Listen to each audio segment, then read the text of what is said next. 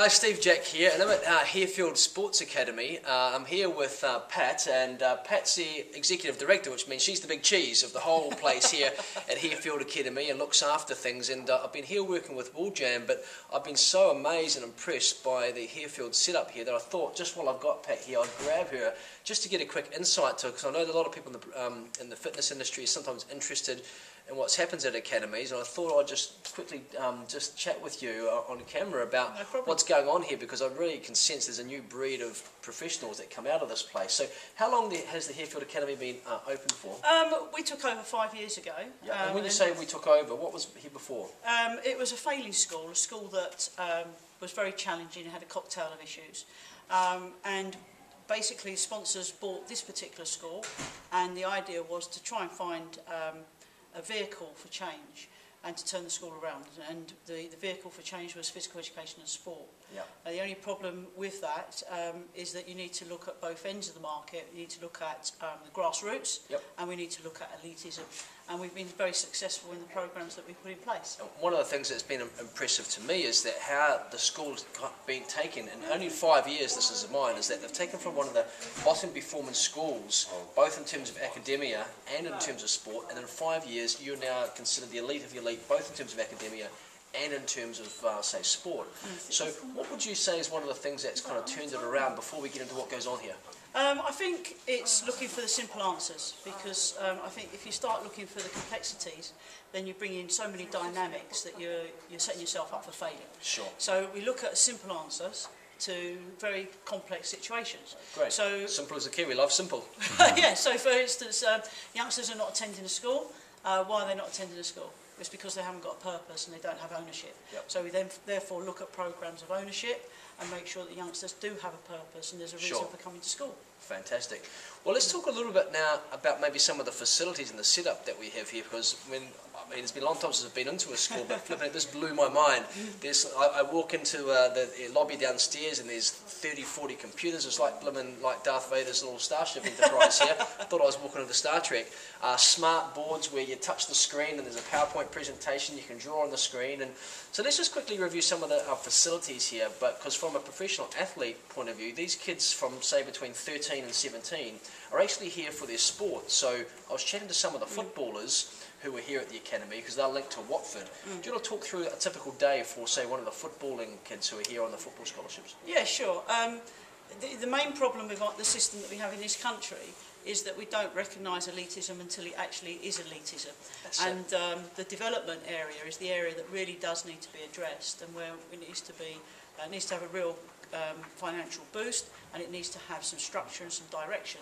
So what we did here at the academy is looked at a young footballer and the footballer's life, and basically they go to school like any other youngster, they do their day's work, and then they shoot home with their homework underneath their arm.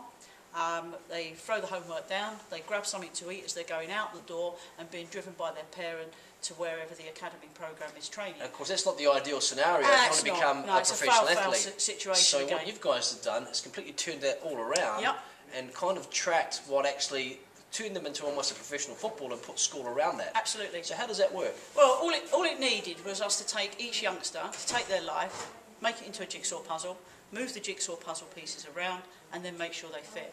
So now what happens is the youngsters get picked up, brought into school, we track their academic performance in school, they train during the school day, which is the optimum time to train. Yep. So they get like a 2-hour training session during the day. Any work that they miss, they then make up on a session after school. We have a continental finish, so we finish at 2:30 with a 2-hour enrichment. During that enrichment time, the youngsters actually catch up on their studies. Yep. They then have their tea, yep, and they're ready to train again, yep, and they get home at a reasonable time to have some family life. Great. So what that looks like is that I was speaking to one of the kids yesterday.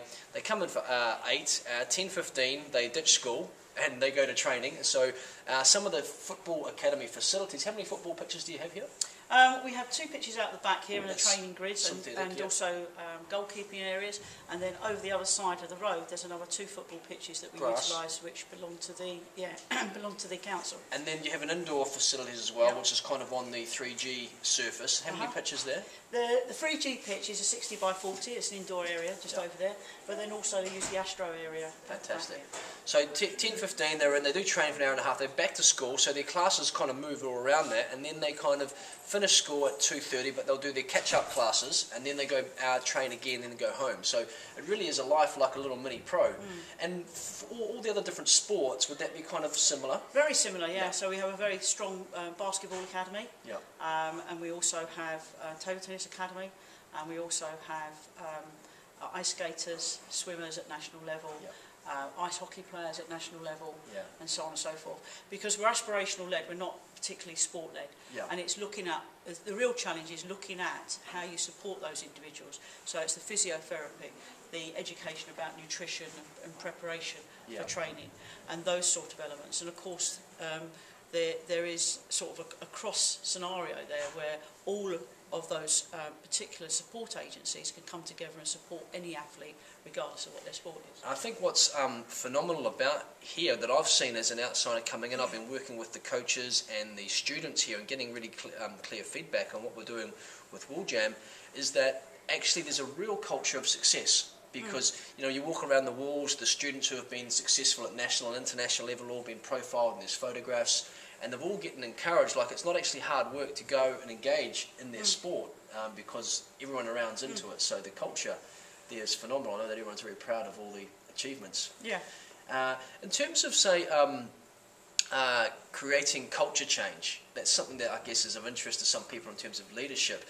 In terms of when you first came in and the funding first came in and all the facilities started going up, what's one of the key elements around then leadership in terms of taking an organisation that's kind of underperforming and in such a short time, Pat, you've done phenomenally well to take it to probably one of the top performing schools in the country?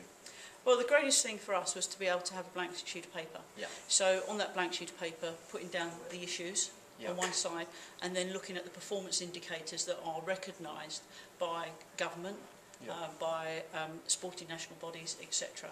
And then looking at how you can bring the two together. And you know, you end up with something that's very simplistic and works. Which is simple as that. Simple as the key, and then I guess tracking that and having tracking. Making sure you track it, making sure that you've got somebody to watch what you're doing and see the impact, and then be able to report on that impact. Can't be easier, really. I noticed also here at the school they have phenomenal nutrition systems. We had great lunches yesterday. You've got a great company. What's the company you're working with? Kachina. So if you're in a school environment, you're wanting someone that's got high, because I'm so big on nutrition that most children are being sent to school just with the wrong nutrition food for their brain to concentrate and do well. They're doing an amazing job here on the nutrition side. Everything just seems to work great. So Pat, thank you so much for your time, and you've been a great host for us both here. We're very grateful for everything you put on for us, and amazing job. And I know that you're going to produce a lot of national champions out of here because you've got such a good culture of success. So thanks very much. Thanks very much. Cool.